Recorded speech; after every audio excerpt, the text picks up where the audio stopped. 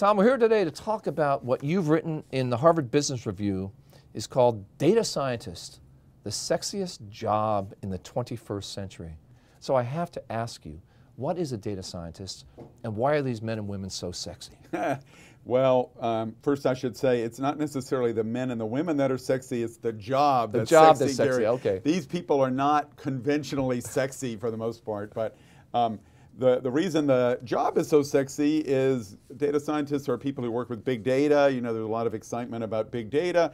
So they are people with sort of these funny hybrid backgrounds of computer science, almost hacker, very exploratory approach to IT, and an analytical orientation. So they can structure the data, extract it from the bizarre places they find it, get it into a form where it can be analyzed, and then do some of the analysis themselves. So it's really an unusual combination. Mashup, so to speak.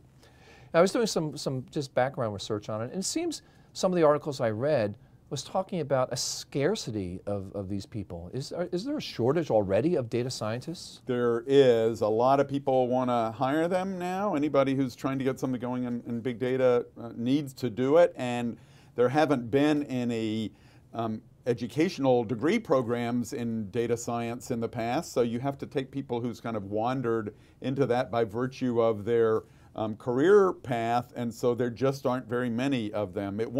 We won't have that problem forever, but we definitely have it in spades now. When do you think we might be seeing undergraduate or graduate programs with a BS in data science? Well, I think it's more likely to be an MS in data science. You know, I think it'll be more likely to be a specialized degree. There are a number of universities that are starting to create these things. Universities don't move at the speed of light, as you know, but I think all the pieces are in place. You have programs that are being cranked up at places like Berkeley and Harvard and MIT and so on. And you have some of the more traditional analytics programs of the past at places like NC State and Indiana and so on, starting to say, how about we add a little data science content to the more traditional analytics content that we were already offering. But let's look back to the point I was raised when I introduced you here to the program. You are one of the world's leading consultants in this field. Is there a scarcity also of professorial talent in data science? Well, there is. I mean, they're basically non-existent. You can find people obviously in computer science, but they don't have the analytical skills. You can find analytical people, but they don't have the computer science skills. So really, I think to educate them, you have to have a team-based approach. And frankly, even to do the work, I think, in large organizations, you really need a data science team. It's just too hard to find a lot of people with all the requisite skills in one person. And talking about finding these people, is there an amount of data that a company has petabytes of data, or could it be you and I, after this video, go out and start our own company and go out and hire a data scientist? Could it be found in all sizes of companies?